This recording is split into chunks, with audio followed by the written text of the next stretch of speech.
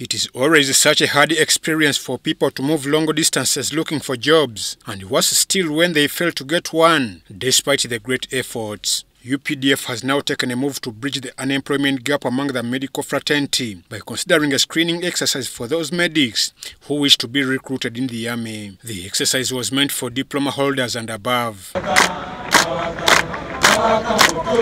We are more interested in nurses who have specialist skills, nurses specialists in critical care, nurses specialists in urology, oncology, intensive care unit skills, dialysis, and we are more interested in doctors who have done specialists in surgery, in a pediatrician. Thursday morning, aspirants thronged the Kololo ceremonial grounds to try their luck. Survival for the fittest was basic as they went through trainings, exercises, and yoga to test their body abilities.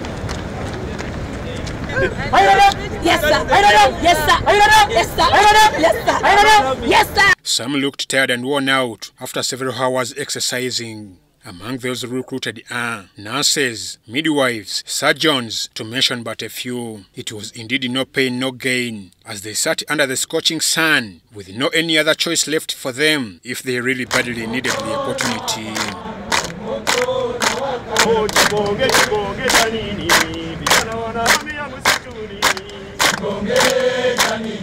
Many were left out as they didn't have education documents and credentials, as the rest were not within the eligible age brackets, as Lieutenant Colonel Grace Baguma, the Director of Nursing Services in the UPDF Army, asserts. Who you have seen being screened before road running, those who have scars, those who have physical disabilities, those who have previous cesarean sections if you are a woman, and other men who have different abnormalities are screened out. If you are 30 years and above, we feel you will not be fit for battle fitness exercise.